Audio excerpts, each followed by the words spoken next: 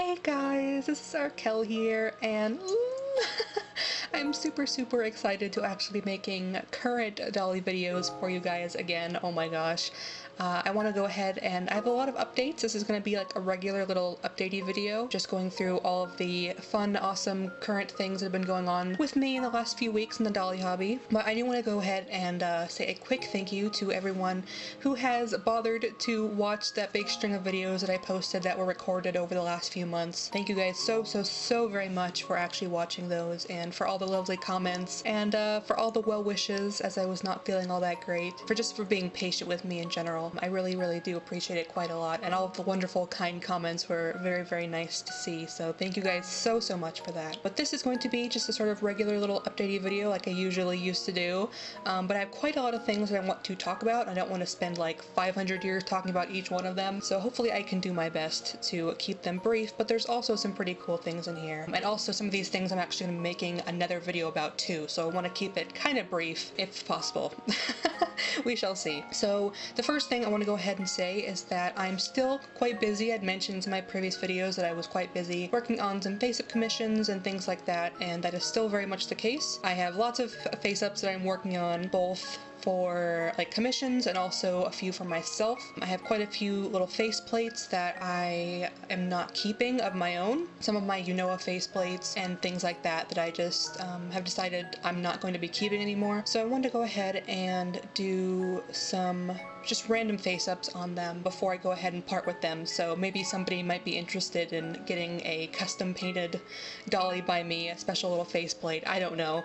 I figured that would be a little cool thing to do, and also it's good practice. Been doing some more like natural style face-ups on those little faceplates, but I've also been very busy with commissions and stuff, so very busy with that. I've not really been spending too much time on my own like character dolls, but that will be for a little bit later in the future. I definitely planned on just focusing entirely on my own dolls, so trying to get all the other things done out of the way right now so I can devote more time to them later. So working on that right now, but also I have done a few things for my dolls over the last like few weeks or so, not too many things. In my previous videos I had mentioned that I had received my Immortality of Soul Co, who is Hyacinth of course, and he is absolutely amazing.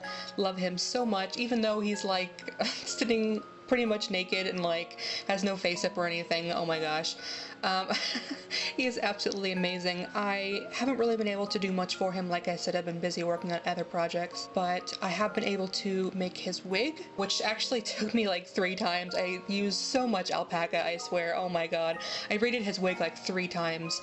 Just because, like, it's not a really difficult style, I don't think, but it was just hard translating it into, like, real life. Since I usually draw all of my characters, so translating, like, a drawing hairstyle into real life can be a little bit of a challenge sometimes. So I did manage to get a result that I was pretty happy with, I think is pretty close to canonical for his character. So I'm happy with that, although I don't think you can actually see it in the video because I don't think I have pictures of him taken yet, but I will show you guys in the future, of course. His hair is, like, red with a little bit of like blue sections.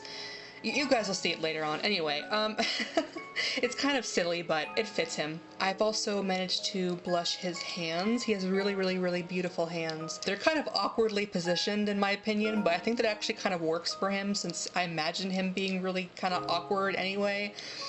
If you guys haven't seen my videos where I talked about Hyacinth and his character a little bit, I definitely recommend going and listening to those. Hyacinth is kind of like a sort of awkward character anyway, so I kind of like the awkward hands for him. But I went ahead and actually blushed those because I wanted to sort of test some color palettes, some color schemes on his resin, and just to sort of see what colors that I might want to use for his face up in the future. Because I don't really have like a ton of time to like really devote to doing his face up at the moment. I wanted to just go ahead and just work on something small like his hands and just sort of see what colors worked for him, and I think they actually look really nice. In one of my previous videos I actually posted a picture that I took of like his hands and he's holding this little flower pot, and I just really love that picture because I don't know, it's like so Hyacinth, and like his hands are so pretty, and I don't know.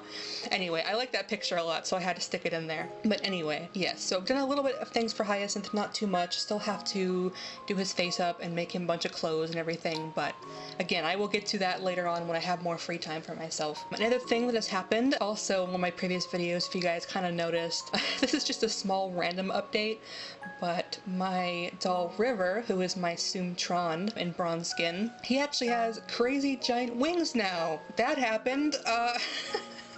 Yes, it's kind of like a strange string of events how I actually came to get these wings, which I don't really want to get into now, but I have these big giant like feathery SD-sized Volks wings that I happened to get, and I wasn't really exactly sure what I was going to end up doing with them, but there's a little bit of a secret regarding River's character, which I don't want to spoil here, but it actually kind of in a way makes sense that he would have wings. Of course, obviously, like, you know, his son, Raum, my little USD, Soom Appini, of course, obviously he has wings of his own, but River... he wasn't really meant to have wings, but it just sort of happened, so, and it kind of makes sense with his character anyway, so I'll explain it later on. But yes, if you guys noticed in one of my previous videos, I had a picture of River with these giant crazy wings, which you couldn't really see all that much of, but yeah, they're really crazy, they're really cool. I will definitely talk more about those in the future and about River and all that kind of stuff, but those wings are super, super awesome, and I actually want to, like, enhance them more by putting some more different colored feathers and accents and things like that on them in the future. That'll be really cool. But for now, he just has these crazy giant black wings, and they're really, really cool, I think. Make him look like... I don't know, they're just pretty awesome. Make him match Raum a bit more too, which is funny to me. So, other little updates. This one is kind of... You guys probably might remember my Realfee May, who is my character Patina Morrow. She is my little bunny statue. I had meant to have her so much more complete by this time, but of course things just got, you know, really busy for me, and a lot of things happened, and I really just didn't get around to actually painting her yet, so she was basically just in pieces and parts for a very, very long time. But I finally put her back together, and I had worked on her face up periodically over the last few months, just a little tiny bit here and there, and I got it to where it was mostly complete. So I just decided, you know what, she's been in pieces for so long, I'm just going to go ahead and restring her, put her back together, and test out her faceplate and sort of see how I like how her face up is going, because I was kind of like on the fence about it. Again, I don't know if I have a picture of this to show you guys, but just letting you know. I'm not sure if I'm really 100% happy with how her face up looks yet. I love the concept of it. I still think that is like exactly how I want her to look. Like conceptually, I think it's really good, but I just don't think the execution of it is quite there yet. So I don't know if I actually will post pictures of it as it is currently, since I'm not super happy with it yet.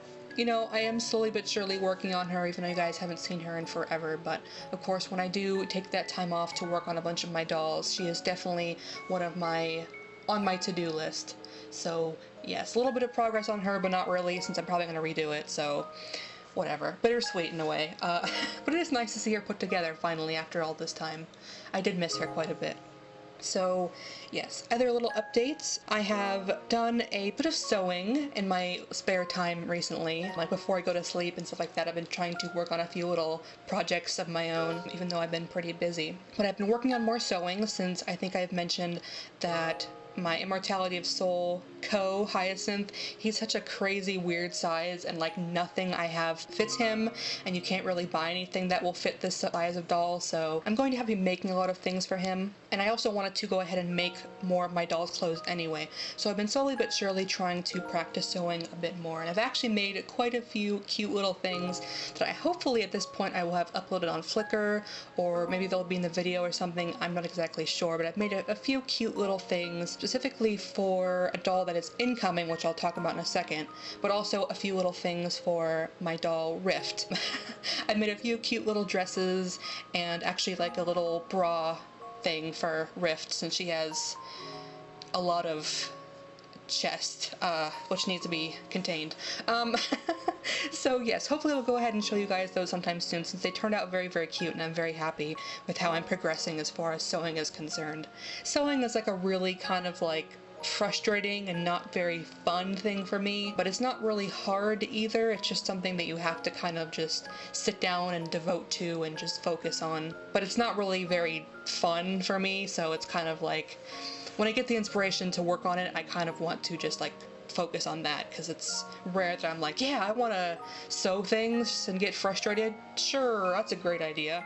But yes, I have been getting better at sewing, and I'm very, very excited about that. So the last little update, for the biggest update that I want to go ahead and tell you guys, is of course I had mentioned in one of my previous videos that I had ordered a CO2 ragdoll, which is this very, very cute little anime styled kitty sort of doll. It's like the cutest thing ever. Hopefully I will link it to you guys in the description if you haven't seen it. It's the most adorable little doll ever.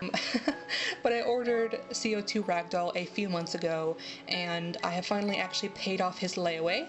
So yay, I'm very, very excited about that. He is all paid off. I was hoping that at this point he would actually be shipping sometime soon, but I hadn't heard anything back from Stacy's Pink Ocean, which is where I ordered him from. But I did get a response recently after I had finished paying him off, and they told me that it'd probably be another month or so until I'd actually see him, because they're shipping all of the ragdolls together, including the ones that are blank and also the ones that are full sets. So since it takes a while for the full sets to be made, and they're all shipping them together, that means even though I just ordered a basic one, I'm gonna have to wait a bit of extra time to wait for the full sets, so that kind of sucks, but it's okay. I don't really have much for him yet, and I still have a lot of other things to work on, so it's perfectly fine if he takes his time. But I'm very, very excited to actually see him, since it's like the cutest little doll ever, and I've seen a few owners' pictures, and oh, they're so cute. Oh my gosh, I'm excited.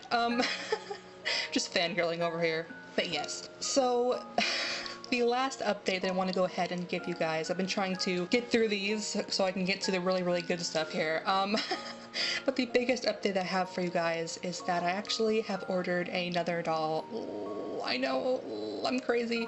I have so many dolls that are unfinished, but sometimes things just sort of happen really like serendipitously, and you kind of just, it seems like fate that you just have to go ahead and just, you know, take the plunge, and if you can get a certain doll that you should.